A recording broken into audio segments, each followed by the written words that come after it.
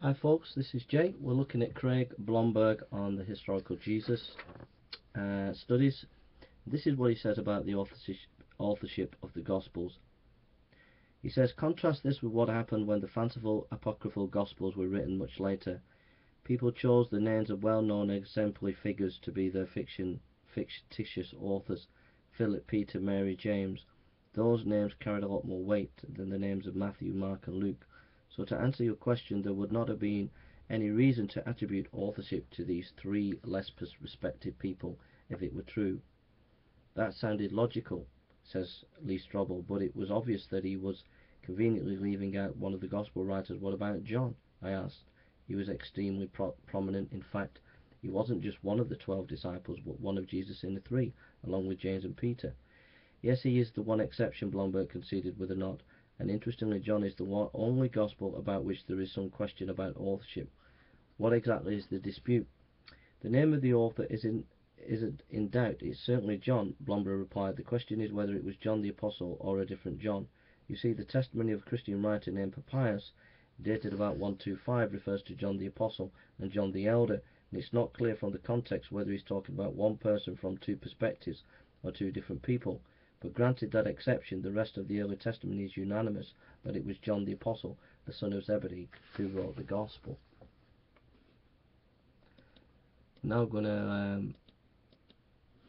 listen to more of Blomberg. New Age wisdom. Rather remarkable that someone who has had an illustrious career as a university professor in a particular field could fall for something like this and write two books, one of which was published by a almost reputable academic press. But it's out there.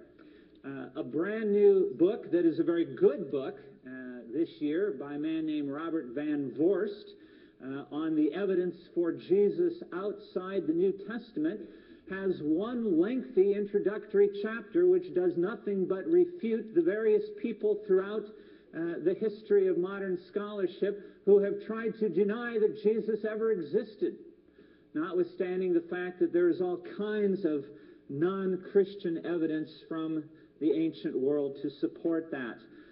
That stuff is out there, people know about it, and an informed response needs to be made. Then there's a second category that I've labeled distortion or misrepresentation of recently discovered evidence. Now, I'm using recently very generously here, as in within the last 50 years or so, given that Christianity's been around for 2,000. The Dead Sea Scrolls. Most of you undoubtedly will have at least heard of them.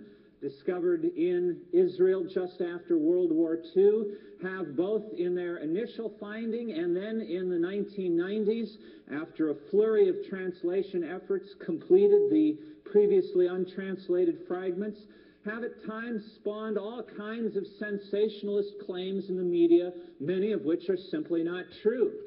One of the strangest, and she continues to write even as we speak, are the writings of an Australian scholar by the name of Barbara Thiering. I had the privilege of speaking in Australia for 3 weeks in August and was running into people who had heard about her work in a number of different contexts, who argues that because of what we learned about Jewish backgrounds from the Dead Sea Scrolls and the Jewish community that went out into the Judean wilderness and created a kind of a commune and set up religious rules for themselves, that we can now go back to the New Testament and decode it and discover that all of the main characters, Jesus and Paul and the various apostles, were actually Essene Jews and also members of this monastery at a site called Qumran. Nobody in the scholarly world, to my knowledge, of any spectrum, of any place on the spectrum, has accepted this theory. But it's out there, and it's sold more copies of books than anything I'll ever write, which means that I need to continue to worry about the problem of envy. Again, it's important to note that you'll get these scholars who do esoteric research in Qumran and all these different things in Gnostic Gospels. They'll write a book and the public will run after it.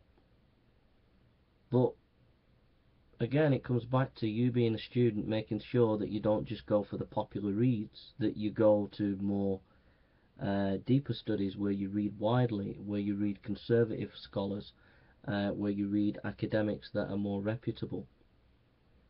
And I would ask you to do that.